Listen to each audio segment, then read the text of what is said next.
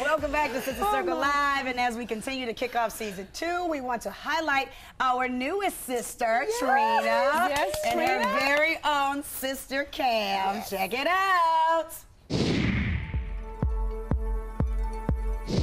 A lot of people think that I'm just a party girl from what they see on Braxton Family Values. They don't realize I am college educated, that I'm an entrepreneur. Nice to meet you, Bijal. Thank you guys for coming. I appreciate it. They don't realize that I love boating. They don't realize that I am a great mom to 2 wonderful sons, and hopefully a wife soon. Never know. I've always been on a different path than the rest of my sisters. I was never one that went with the grain when it came to them. I'm a free spirit, and I don't want to have any chains or ropes about me. I just want to be free and be me. What people don't know about Trina as a vocalist is I've always wanted to do country music. That would be like on bucket list top 5. And I would love to do a song with Darius Rucker. Hey, Darius Rucker. I think that we should get together or something so we can talk, number one, and hash out just all of our sister mess and get all that cloudiness away. Being on reality television is not easy because you're absolutely naked with all of your clothes on. And I'm the only person I know how to be, so what you see is what you get.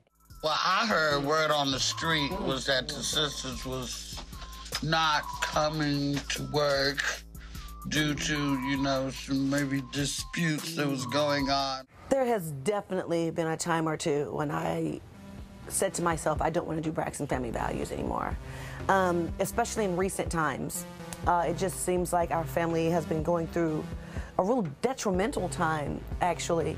And at the end of the day, I'd rather have family than fame. So if it means the end of Braxton Family Values, I'll take it. Be quiet. This is not something you're accustomed to. It's to be quiet for at least 25 to 30 seconds.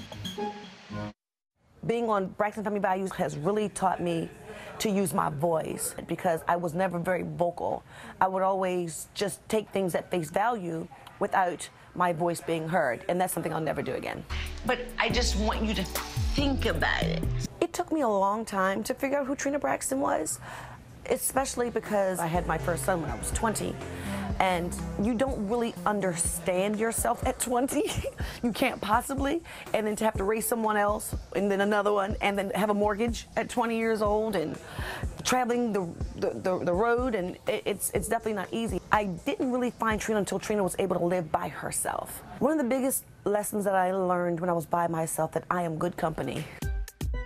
I love the water. Water is so serene to me. It's very relaxing to me. I have a lot of friends in Miami, and they have boats and yachts, and I was like, oh, I like this. And they let me get behind the wheel.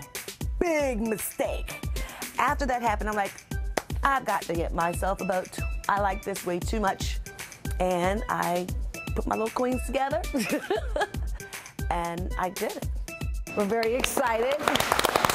This is our first alternative night. Everybody knows that we are in support of LGBT.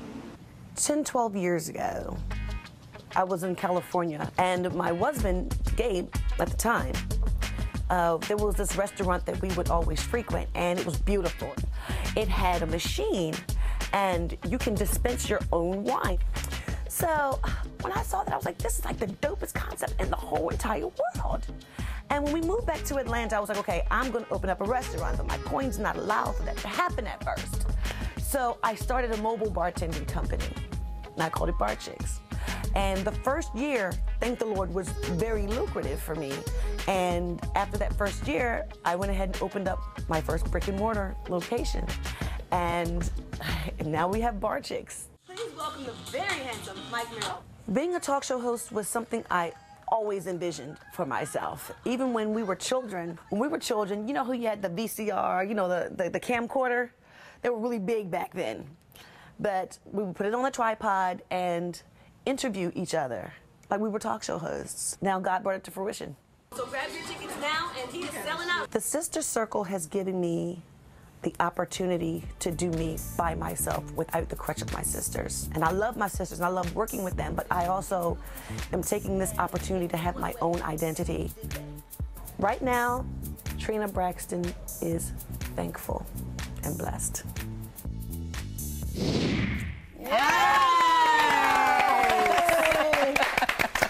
what's very fun about you?